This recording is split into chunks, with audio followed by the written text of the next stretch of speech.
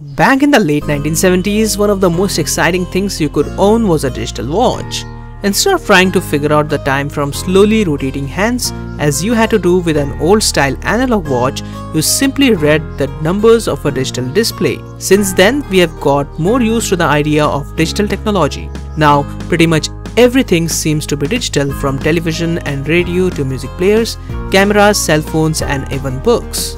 It's easy to convert analog information into digital. You do it every time you make a digital photo, record sound on your computer, or speak over a cell phone. The process is called analog to digital conversion. Let's suppose I am talking to you on my cell phone.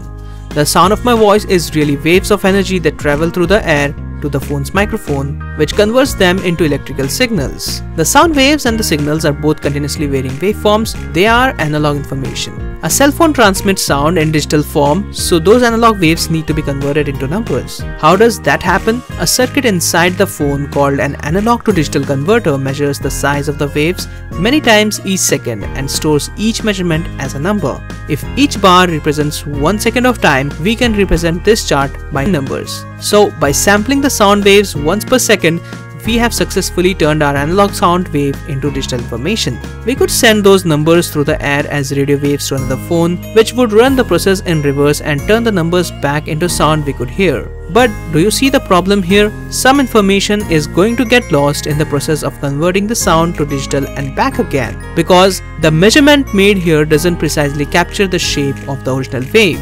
It's only a crude approximation. What can we do about this?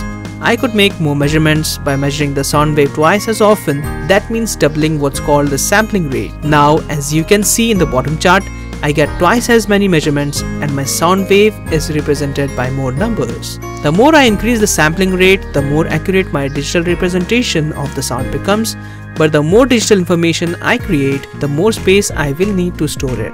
When you download digital music, you might be given the option of downloading the same track at what are called different bit rates. Broadly speaking, the bit rate is the amount of information captured each time the music is sampled. So a higher bit rate means more information is captured and the analog information is turned into digital information more accurately. Higher quality music tracks may have a higher bit rate, but the tracks will take up far more space on your computer and take longer to download. Typically, music is digitally converted for CDs and MP3 tracks with a sampling rate of 44.1 kHz, about 44,000 times per second. For the information to be acceptable, the sampling rate needs to be about twice the highest frequency of sound in your wave, and since human hearing is limited to about 20 kHz, that suggests we need a sampling rate of at least 40 kHz. The typical bit rate for MP3 tracks is around 128 kbps, 128,000 binary digits or bits per second, though higher quality tracks have a bit rate between 128 kbps and 256 kbps. One interesting question is whether information stored in digital form will last as long as analog information. Museums still have paper documents that are thousands of years old, but no one has the first email or cell phone conversation.